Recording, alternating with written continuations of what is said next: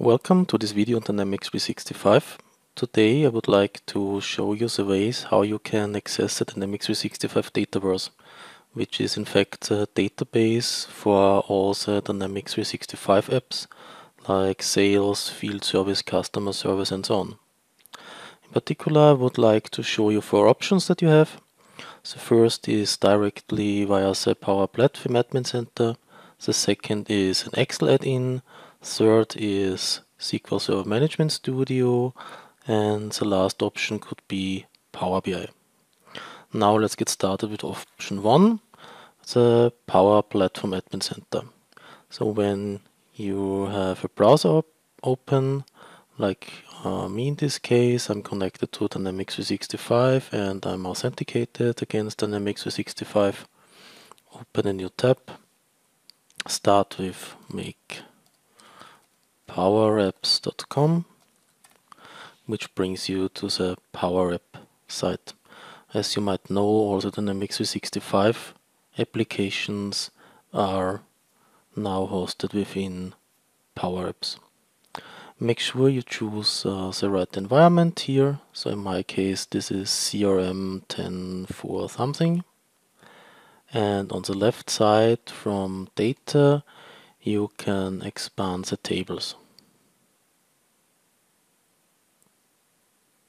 You see here the tables for Dynamics 365. If you're missing some tables, make sure that you choose from this drop down here all to see all the tables, in particular the MS Dyn tables, which host a lot of information for the Dynamics 365 apps. You can scroll and search for the table here. For example, here are the accounts. I can also go here to the search bar, type account. You see the list is automatically filtered. And by clicking on account, it loads the table and the metadata for the table for me. We see here all the columns, the type of the columns, and from the last point, data, make sure you switch the view to all. You have a list of all the data within this table here. You can see it's a quite huge table with a lot of columns.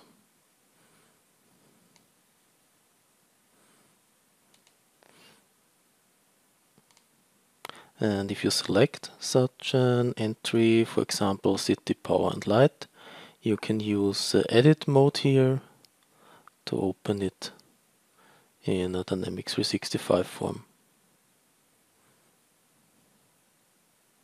And here you could edit the table entry like you are known from Dynamics 365.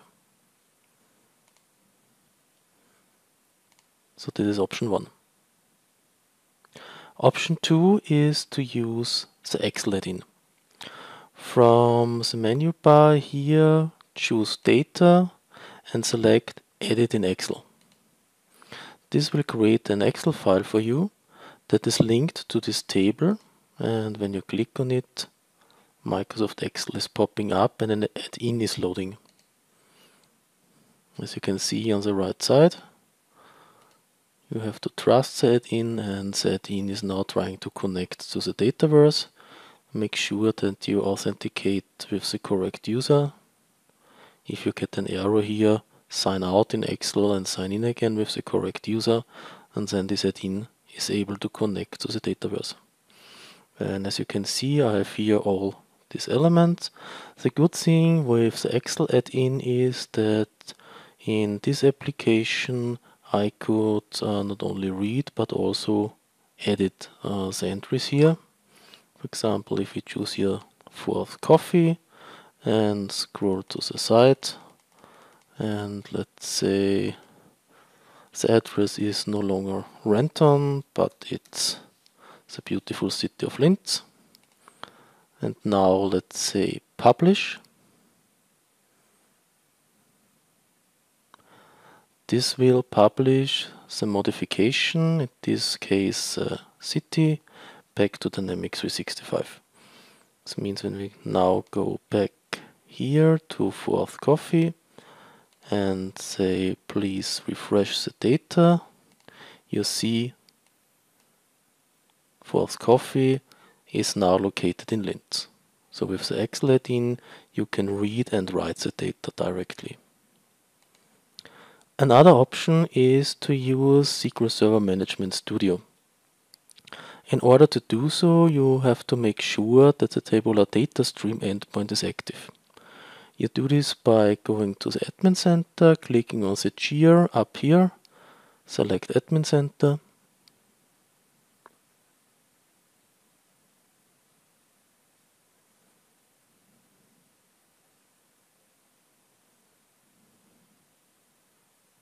select the correct environment, in this case it's CRM 10.4 something, and from the settings, open the product group and go to the features or functions.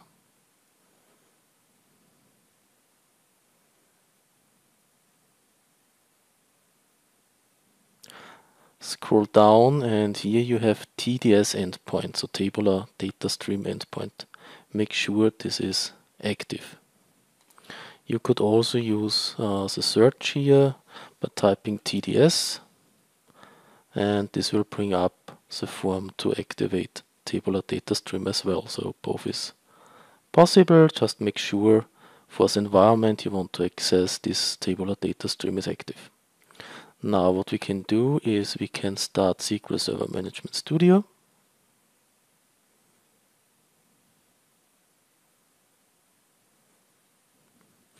The server address is the address of the application. So when you have a look here, we are in the Sales Hub. This address here, org52 something, is the address for the SQL Server Management Studio server name. The type of authentication is Azure AD with a password. Type in the username, type in its password.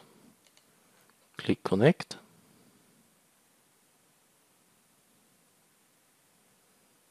And as you can see, here from the databases, we can now access this database. And like that, this is a read-only access. So in contrast to Excel, you cannot edit here.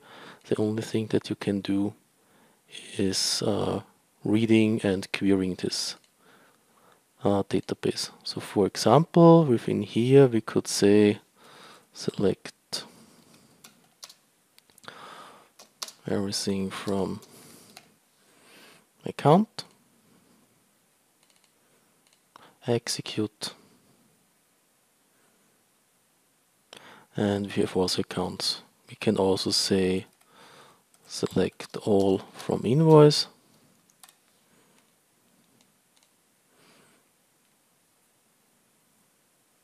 we have accounts and invoice, and of course we can create a SQL join here. So let's say we want to have the name from our customer, which is located in the field name, and we are joining with the invoice on a.account ID is I.account ID, and we would like to have the invoice ID and the invoice total amount. You can see we have two invoices. This is the name of the customer, this is the invoice ID, this is the total amount. So you can make select statements, you can make joins here, but like I said, because this is a read-only database, no insert, no updates, and you cannot create any views here, you have to write the SQL statement right here. The last one option I would like to talk about is to use PowerBI to access the system. What you can do, the easiest way is go to the PowerApps, to your tables, click on data, and analyze in Power BI. This will create a PBX file, and when you open this file, Power BI is opening and is trying to connect to the Dataverse.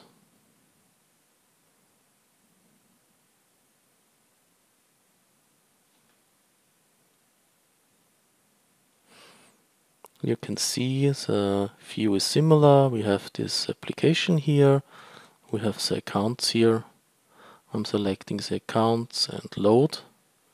And now Power BI is connecting to the Dataverse and is loading the accounts.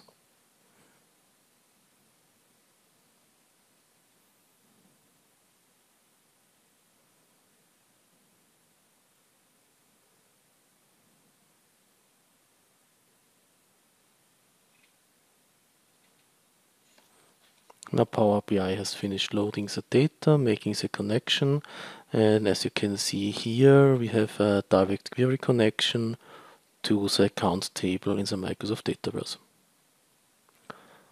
You could also go directly from Power BI, so if you don't want to use this shortcut here from PowerApps, simply open Power BI.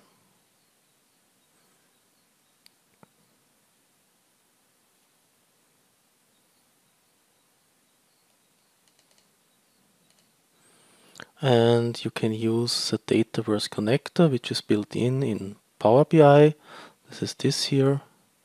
Click on the Dataverse connector.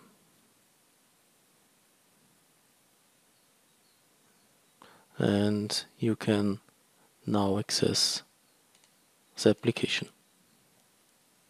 In my case, it has remembered the authentication and the server name. If you have another application, make sure to edit data sources or delete it, and then you have to provide this data source, the org something as server name, and authenticate with a user. And the same here with this connector.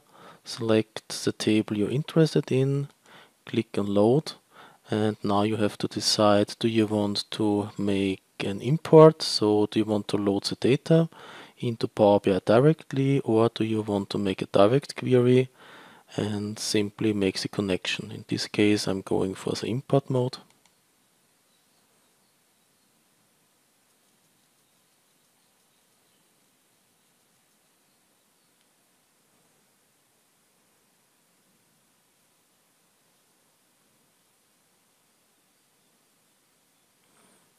And as you can see again, we have the account table here, and because this is import mode, we can also view the data that has been loaded from Dynamics 365 into the Power BI file. So these are the four options that you have. You can use the admin center and PowerApps, you can use an Excel add-in, you can use SQL connection, and you can also use the Power BI Dataverse connector.